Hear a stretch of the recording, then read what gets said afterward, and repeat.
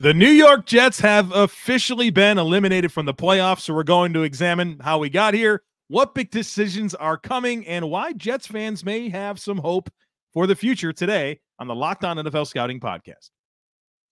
You are Locked On NFL Scouting with the Draft Dudes, your daily podcast for NFL and college football scouting. Part of the Locked On Podcast Network, your team every day. What's better than this? It's guys being dudes here on the Locked On NFL Scouting Podcast. We're the Draft Dudes. I'm Joe Marino from Locked On Bills. He's Kyle Crabbs from Locked On Dolphins.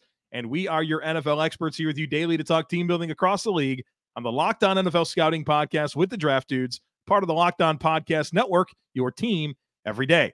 I'd like to thank you for making Locked On NFL Scouting your first listen every day, and a big welcome and shout out to our everydayers. You know who you are. Those of you who never miss a single episode, we appreciate y'all being here very, very much.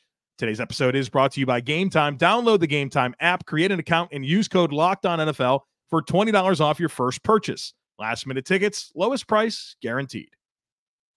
Joe, we are here to talk about the New York Jets. As two AFC East brethren, we have gathered to pour one out for this Jets season. And if you're a fan of football, regardless who you root for, I think you're bummed out with the way that the Jets season went, because with the Aaron Rodgers storyline, and that obviously when we talk about what went wrong, that's front row center for what went wrong with this football team. And it felt like this team never recovered for whatever reason. There's lots of speculation. We could talk about speculation as to why the pivot was never there. But you look across the league and you see some of these other backup quarterback options that may have been more appealing than what they had with Zach Wilson. I don't know. I wanted to see what it was going to look like. Wanted to see what Aaron Rodgers and his nucleus of players from Green Bay getting dropped in with that defense. I wanted to see what that looked like. We had high expectations for the Jets. We had them as a double-digit win team. I think we had them 10-7 when we did our preseason schedule prediction. And they floated around, eliminated week 15. You know, it wasn't an abject disaster, at least with the defensive side of the ball. But I think this is a really good embodiment of when you don't play complementary football for 3 months, that side of the ball wears down too. And that's why I think you're looking at the Jets right now and where they measure metric-wise on both sides of the ball, and it just feels overwhelming because it was not supposed to be this bad for either side. Yeah, this team was all in on Aaron Rodgers. That was the story of the league, right? All off-season long, the Jets, Aaron Rodgers, what does this look like? Can they break all the droughts? Can they have a winning record? Can they win the East? Are they Super Bowl contenders? Well, how did we get here? Well, part of the big reason why is Aaron Rodgers got hurt on the first offensive drive of the season.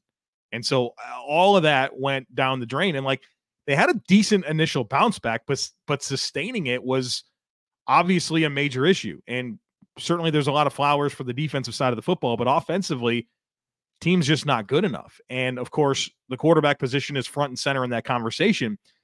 But we've seen other teams be able to make it work with their backup quarterback. The Bengals have won 3 in a row without Joe Burrow, right? Like, you've seen Minnesota's found a way to keep their season alive down to multiple quarterbacks. Colts, right? The examples are all over. The Browns, they're on their 4th quarterback, dude. They're probably going to be the 5th seed in the AFC. So, you know, it's the quarterback thing is front and center, but it's not just losing Aaron Rodgers. It's leaning into Zach Wilson, knowing who Zach Wilson is, and not making a play for a better option. But offensively, it's just not good enough. Dead last in the NFL in total offense, 2nd worst scoring offense. And for as big as the quarterback injuries have been, the offensive line injuries have been insane. This team, I think the best way that you can do this is look at how many players have played each spot. They've had 4 left tackles. They've had 5 centers. They've had 8 right guards. They've had 5 right tackles. Shout out Laken Tomlinson. 8. You played every snap at left guard.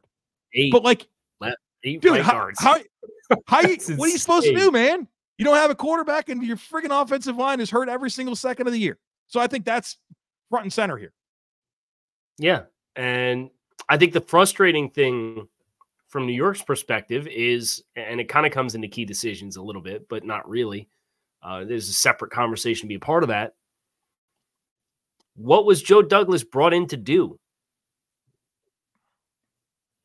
back when it started? And where has Joe Douglas made a ton of investments in the offensive line? Offensive line, yeah. And it just hasn't. The investments have been so intermittent. And like you mentioned, Laken Tomlinson, and Laken Tomlinson down as a hit for the team. Laken Tomlinson is entering into a contract year where he's owed $18.8 million against the cap, and he's already got a void year on the back end of that in 2025, in which he's going to cost you $5 million against the cap and not be on the team because of how they max restructured his contract this year to drop his cap hit to under $11 million. So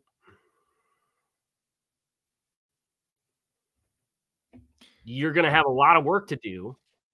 You're going to have a lot of temptation with how to spend your premium asset to get a bridge beyond the 41-year-old quarterback with the torn Achilles that you have coming back. I don't know. There's just a lot of questions. And as you mentioned, offensive line needs a lot of work. You need to get Aaron Rodgers back and get him healthy. I still think you probably need more in the way of weapons. Dalvin Cook was brought in to be the running back, too, for this team. Now they have some young players. They parted ways with Michael Carter, but they still have Izzy Bannican, who they drafted in the middle rounds this year's draft. Should probably play him at some point this year, see what you have in him. Yeah, you have to. Because even Breece, I think Breece's vision, I thought Robert Saleh, he was criticized for his feedback on Breece Hall a few weeks back, talking about needing to take the singles and doubles. That's been the book on Breece since Iowa State. Yeah. So I think needing to have more viable options for your backfield, give Izzy Bannican a chance. Let's see what it looks like the rest of the way. Yeah, I mean, it's quarterback, it's offensive line, and I'm glad you have it down. I have it right here, lack of weapons. And we did this podcast. Like, there was this big conversation this offseason about how Aaron Rodgers was stepping into this unprecedented situation in terms of the talent around him. Are we kidding? Are we kidding? They have one meaningful wide receiver, and it's Garrett Wilson. Allen Lazard is an absolute albatross of a contract that they're stuck to for at least one more season. They don't have a number 2 receiver. They don't have, do they have a starting running back? Breece Hall feels like a good, explosive change of pace back, but he doesn't get the grimy 3. Dalvin Cook's a flop as a free agent. Anybody that watched the tape last year should have had some concern there about him not being able to maximize what he's been throughout his career. And so you have all these problems on offense, And the one thing you do have is a good defense. And because you're so bad on offense, it just takes away from it. You know what I mean? Right. You can't be the best version of yourself on defense when you're the worst third down team in the league. You're the worst red zone team in the league. You don't get any yards, and you're putting the defense in bad situations every single week. Oh, by the way, the one thing that was a concern with your defense was kind of stopping the run. Al Woods goes down at nose tackle, and you're playing 3 techniques at 1 tech, right? When Quentin Jefferson and Solomon Thomas, dude, those are not 1 techs. So you have a very incomplete situation there. And I think teams kind of figured out they could have some success running the football, and you didn't have to just throw the ball all over the Jets. So I think they kind of spoiled the best part of their operation by not being better with their offensive personnel. So I don't know. I never bought into this being this juggernaut of a roster, and I think that played out. Here's my stat that best embodies the New York Jets and the dire situation that their defense was put in so frequently this year. This team is second in the NFL in defensive yards per possession. So opposing offenses against the Jets, 24.2 yards per possession. That's second in the league. And yet they are 25th in scoring opposing drives that end in scoring. 25th, over 32%. So 1 out of every 3 drives ends with the opponent getting points against a team that is second in the league in fewest yards allowed defensively per opposing possession. Yeah, that's insane. Another way to look at this, they're fourth in net yards per attempt, 5.1 net yards per attempt on the season. They are 10th at 4.0 yards per carry allowed. Those are 2 objectively good numbers. Opposing offenses have ran the ball 446 times against the Jets this season, dead last in the league by a lot. Teams get up on you, take the air out of the ball, and they run it down. Big decisions ahead for the Jets. We're going to break all of those down here in just a second, so stick with us. But look, you shouldn't have to worry when you're buying tickets to your next big event. Game Time is the fast and easy way to buy tickets for all the sports, music, comedy, and theater events near you. They've got killer deals on last-minute tickets, all-in prices. They give you a view from your seat and a best price guarantee. I mean, simply put, Game Time takes the guesswork out of buying tickets. The app is awesome. Love the flash deals. Sometimes I just log in, see what flash deals are available to me. And when you buy tickets from Game Time, they send them right to your phone. You don't have to dig through emails to get the tickets. They go right to your phone. So snag the tickets without the stress with Game Time. Download the Game Time app, create an account, and use code LOCKEDONNFL for $20 off your first purchase. Terms apply. Again, create an account and redeem code LOCKEDONNFL for $20 off. Download Game Time today. Last-minute tickets, lowest price guaranteed. I know we have to talk about big decisions. Can I just make one more observation about this Jets team? Of course. Because they're currently sitting at 5-9. 5-9. They have Washington, at Cleveland, at New England to close. Okay, so some winnable games. They may win a few more. But as things currently stand at 5-9, one of their big-time decisions is going to be what to do with this first overall pick, because there's a slew of teams that are all collected with 5 wins right now, starting at 5th in the draft order. Yeah. I can't help but sit here and look at the way that this season played out, and Jets fans would tell you we were the Falcons game and the Chiefs game, or the first Patriots game, away from being 500 and having a legit chance in Rodgers coming back. Is that a better indication of where this team is, or is it you were 4 turnovers and a punt return against the Bills, Jalen Hurts pooping his pants and throwing you an interception to gift you a game-winning touchdown that they let you score on, and the New York Giants completely choking away their victory in the final minute of that game when you held them to -9 passing yards? Whether it was at DeVito's first start. Yeah. Yeah, and the rain and all that. Yeah. You were those 3 games, which are like the games were gifted to you from currently being, I'm going to do the math, 2-12. So I think that's the part that it kind of stings. If this season was going to be a disaster, and it's been a disaster, you'd almost hope it was more of a disaster, because you'd be in a position always to do that. Even if you're going to take Aaron Rodgers off, draft a quarterback and have a long-term answer at the position. And then at least the suffering this year was you could point to that and say it's worth it. Yeah, I think it's a dangerous thing that fans can do sometimes. Be like, well, if these things didn't happen, then we'd be here. Well, sometimes you don't think about the things that went favorably that got you here. The truth is your record is what your record is, right? And I think you can do that for any team. Kyle, as we think about these decisions, man, I start with right at the top. Like, are you cool rolling with Joe Douglas as your GM after failed chances at quarterback, not building up this offense well enough? Are you cool with Robert Saleh? Is he the leader for this team? Are they, that's going to get them out of this rut that they've been in for years? Nathaniel Hackett, is that your offensive coordinator? Would he be anybody's offensive coordinator if Aaron Rodgers wasn't a quarterback after what he's shown in Denver and now, of course, this year with this team? Like, I think and then on top of that, it's like, I think the biggest decision that you have to ask yourself and make is, are you really going to allow Aaron Rodgers at 41 years old, coming off of an Achilles, literally just have you by the throat, like calling the shots for your operation? It's not, I don't think it's healthy. I don't think it's a good place to be in. And so I think they got to figure out what they want to do with all that. I think our answer is different than the Jets' answer. Right? Yeah. Because our answer is no, we're not comfortable with this. We're not comfortable with the coaching record. We're not comfortable with some of the, Joe Douglas had one of the best drafts of the millennium in 2022 with Sauce Gardner and Breece Hall and Garrett Wilson, and Ruckert looks like a player, and Jermaine Johnson, who they went up and got because he slid in the draft. Yeah. Outstanding draft class.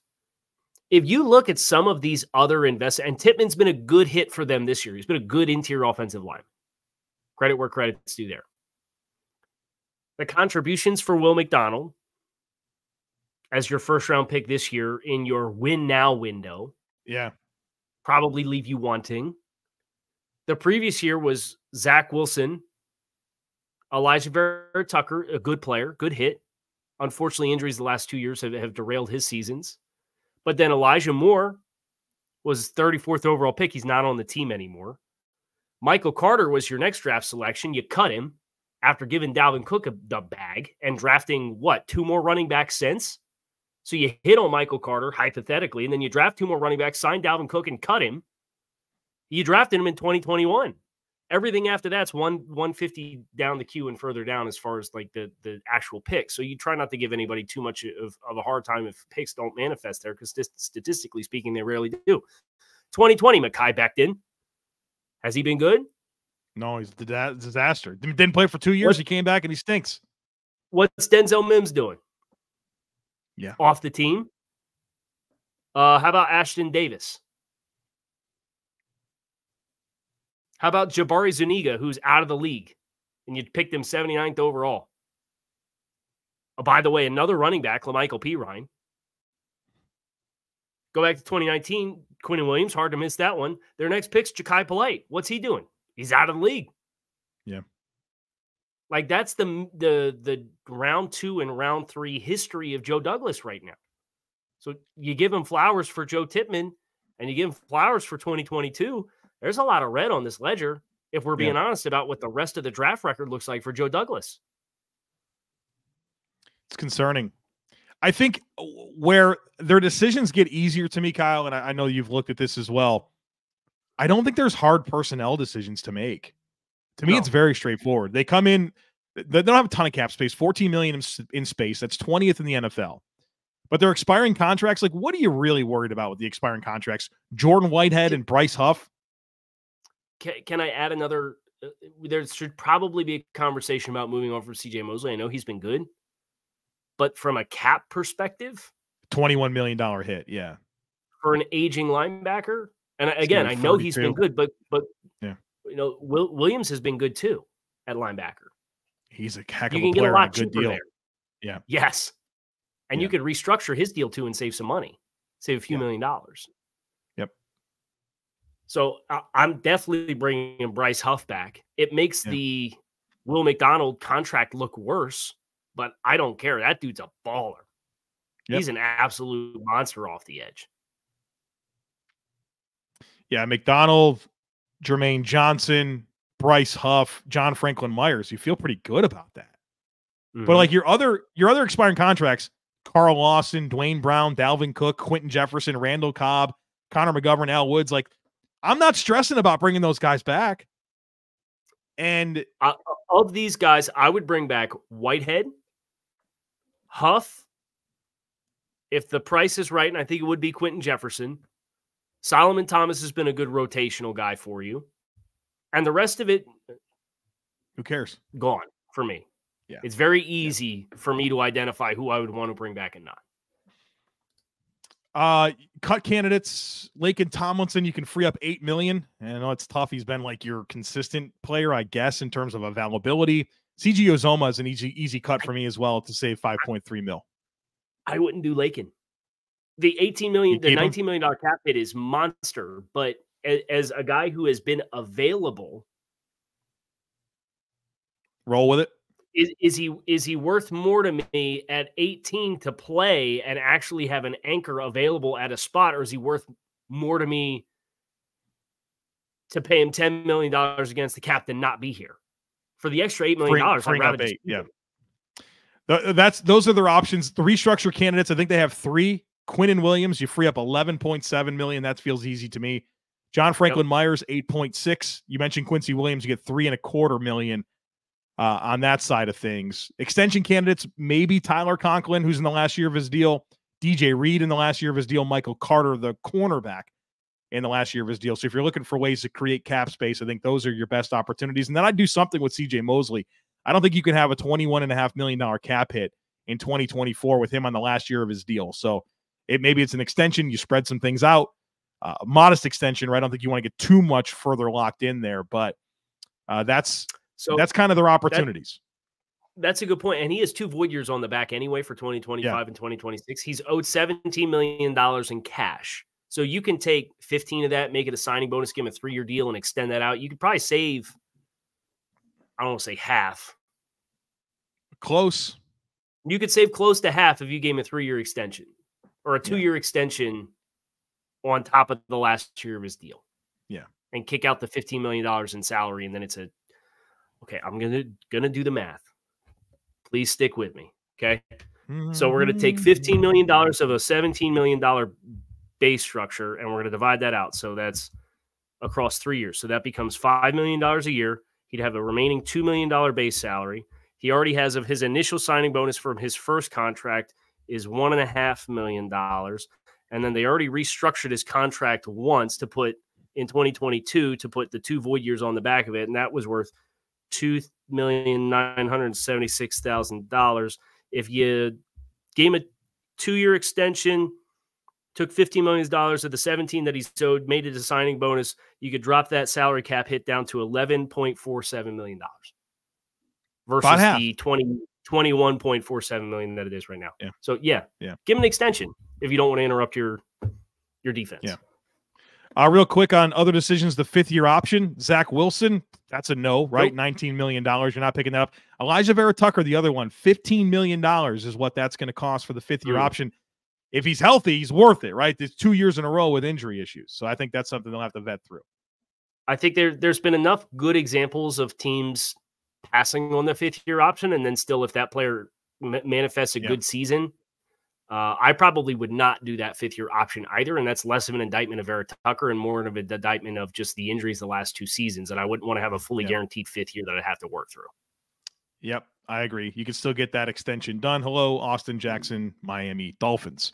All right, we're going to turn this conversation positive here to close things out. The true Levy Grail portion of our conversation is coming up, so be sure to stick with us. But folks, when you're hiring for your small business, you want to be certain that you have as many top-tier candidates available as possible to interview. That's why you have to check out LinkedIn Jobs. LinkedIn Jobs has the tools to help you find the right professionals for your team faster and for free. LinkedIn isn't just another job board. LinkedIn has a vast network of more than 1 billion professionals, which makes it the best place to hire. Hiring is easy when you have that many quality candidates. So easy, in fact, that 86% of small businesses get a qualified candidate within 24 hours. LinkedIn knows that small businesses are wearing so many hats right now and might not have the time or resources to hire. Well, thankfully, with LinkedIn, the process is intuitive, quick, and easy. And they even just launched a feature that helps you write job descriptions. So post your job for free at linkedin.com/LockedOnNFL. That's linkedin.com/LockedOnNFL to post your job for free. Terms and conditions apply. Fight on, my men. I am hurt. I'm hurt, but I am not slain. Not slain. So I will lay me down and rest a while. Bleed a while. Bleed a while. Darn it. I'll rise and fight again. There it is. Close. Can you remind anybody, because Jets fans probably aren't familiar with Marv Levy's battle cry, just the Levy Grail, what is it? Since we're doing it, we're going to get into a bunch of these now. Yeah, it's Marv Levy, coach of the Bills through their 4 consecutive Super Bowl losses. This was the rallying cry for the team to like, hey, you lost again, you got to the top of the mountain, you fell down, but let's rally and get back to the stage. Now they kept getting back to the stage and never won it, but this was that rallying cry, the reason for hope. Let's get it together. And so for the rest of this conversation about the Jets, Kyle and I will do our very best to be optimistic about the future and why Gang Green Nation should have some hope. And I think my first talking point here, Kyle, is that, and I kind of mentioned this already, I don't think there are hard decisions personnel-wise. You have reasonable resources in terms of cap space, reasonable opportunities to create space, and like, I don't think you're stressing over this daunting list of expiring contracts or hard decisions with 5th-year options. It feels very straightforward to me. It's just a matter of your next investments, the next round of investments of your cap dollars, of your draft capital. We got to start hitting here. And I don't think you go into this with like just sweating bullets over your personnel roster choices that you have to make with your existing contracts. Right. So I think as long as there's an honest conversation about where you're at as a football team, and for Robert Saleh and Joe Douglas, assuming those guys, that brain trust is back, with Aaron being where Aaron's at, I think as long as everybody's operating with the same understanding, which is that we have a 2 to 3 year window, and if it works, everybody will get the grace to go through the transition period.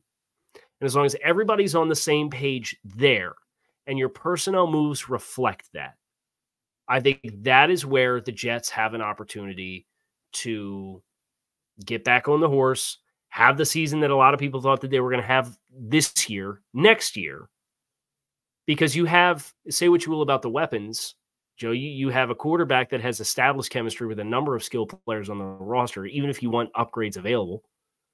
You have a lot of youth that is going to continue to respectively, as each individual continue to develop and get better.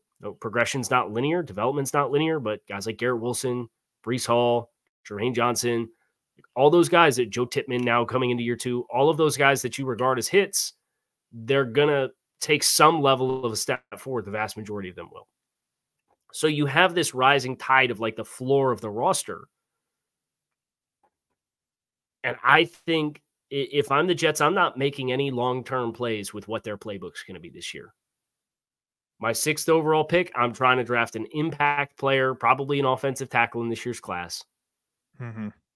I'm maybe looking to trade my day 2 pick, or my day 2 picks with Joe Douglas's track record going to be more impactful for me if I spend them or if I use them on established NFL talent. You've already used the 2 on Aaron Rodgers, so you don't have that. You got a 3. You got a 3. What is my 3rd round pick going to be more valuable to me? By the way, Jalen Ramsey just went for a 3 in Hunter Long. You can get a meaningful player for an asset like that.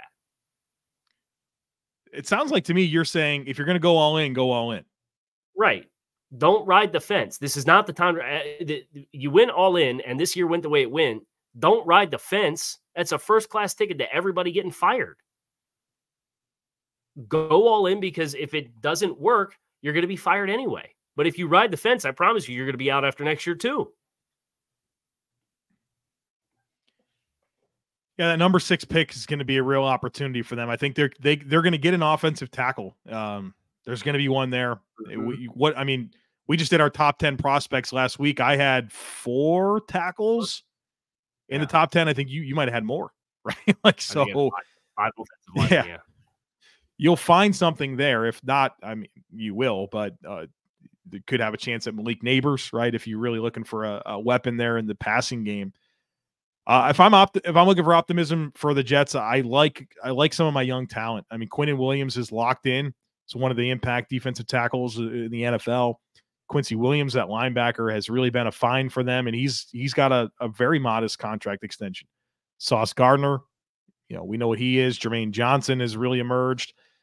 DJ Reed's a nice player for them. Bryce Huff, I think they should bring him back. Like, there's some nice players. You mentioned Joe Tippman, Will McDonald as a first-round pick. Those guys now have some reps. They have some time on task that will help them moving forward. So you got some blanks to fill in, but I think you can look at some of your nucleus and feel decent about it. Not to mention, like Aaron Rodgers, that's your ticket, right? Like, for as much as we can talk about filling in the blanks, it's about Aaron Rodgers getting back and being Aaron Rodgers, and that's going to be all the difference in the world for this operation.